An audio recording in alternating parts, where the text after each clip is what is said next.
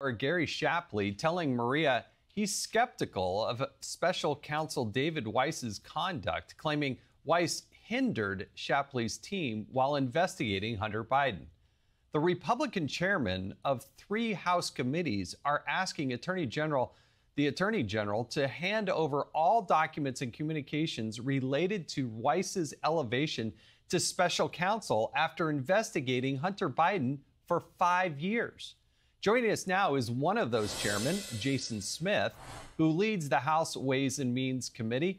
Chairman, thank you so much for joining us. We have a slight delay to be with you, Jason, because the chairman is actually in Berlin trying to convince the Europeans that a global minimum tax is a bad idea. But we're going to save that for the moment. And I want to talk about this investigation into the Bidens because according to the documentation here, Joe Biden was using a number of different pseudonyms, fake names, to be able to communicate during his time as vice president. Now, the universe of these documents is something like 5,300. The Heritage Foundation, of which I'm involved with, issued a FOIA. They found 2,500 pages of documents between the Department of Justice and David Weiss, and roughly 1,000 documents or emails from Rosemont Seneca communicating with the White House, a universe of thousands of documents that Congress has not yet been able to see. What are you going to do about it, Chairman? You know, Jason, Joe Biden using fake names and more than 5,000 emails is not much different than the pattern that we have seen with the Biden family. For example, Joe Biden has been referred to as the big guy. He's been referred to as the brand, according to a lot of individuals who's been testifying before Congress. And not to mention, the Biden family created more than 20 LLCs that just were used to transfer money from one entity to another. They're used to using fake names, fake companies, and it's quite disturbing, especially when you're talking about more than $20 million that came into the Biden family from foreign governments such as Ukraine, China, Romania. Is there any excuse that you've heard or can justify where Rosemont Seneca, the company that Hunter Biden is involved and engaged with, would have more than 1,000, the allegation is, 1,000 emails communicating with the White House and the vice president? Why would that be justified? It's not justified, Jason, and that's the issue.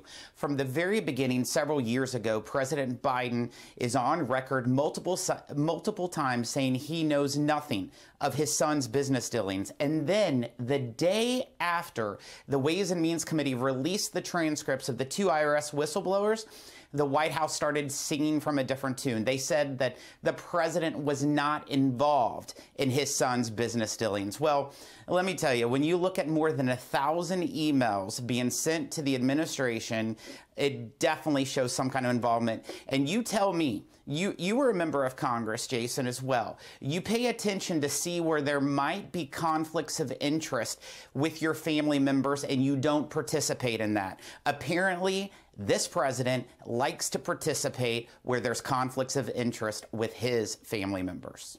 So the big question for Congress moving forward is, are they going to start this impeachment inquiry? That's not an impeachment, but it's an inquiry to give you more power to actually issue subpoenas to get the documents that Congress wants. How do you see this playing out, and what is the problem and the challenge that you're going to have if the government isn't funded beyond September, the end of September?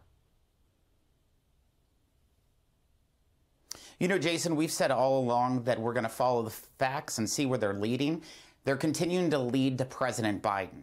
Moving towards an impeachment inquiry will help give us stronger tools to continue this investigation. Myself, Jim Jordan, and Jamie Comer have been stonewalled so many times by this administration, whether it's the Justice Department, the IRS, the FBI, and continuing to get more information and bringing people forward to answer questions that have to be answered.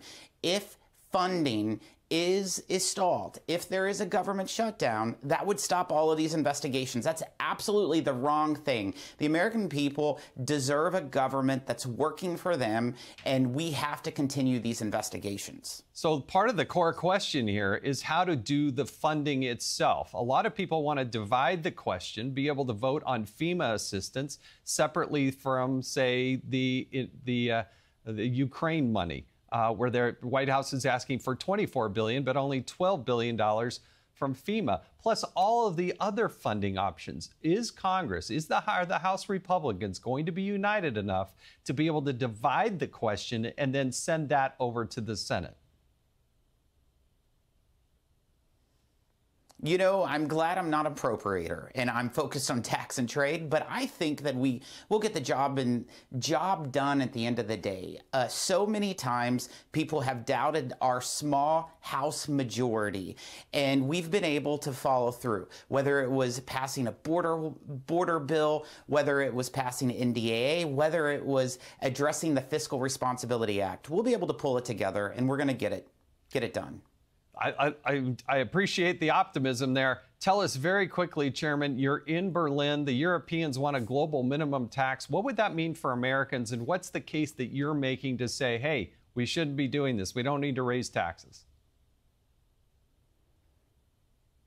Jason, I'm here on behalf of the American taxpayers because the Biden administration entered into an agreement with foreign countries in order to basically suck away $120 billion of our tax revenues and distribute it amongst 130 other countries. This would only harm the American worker, but it would harm the American worker and the American small business and empower China. It's the absolute wrong direction for our country, but it's a wrong direction for the world, and I'm making sure that the other tax writers know that the Biden administration cannot enter into an agreement. The Ways and Means Committee is the chief tax writing committee, and as chairman, I will make sure that this agreement never becomes law in the United States. Well, Chairman Jason Smith, I really do appreciate you joining us here. Looking forward to see what's happened with the appropriations when you get home, but also the Biden family business dealings and that investigation as well. Thank you for joining us on Sunday Morning Futures. Hey, Sean Hannity here. Hey, click here to subscribe to Fox News YouTube page and catch our hottest interviews and most compelling analysis. You will not get it.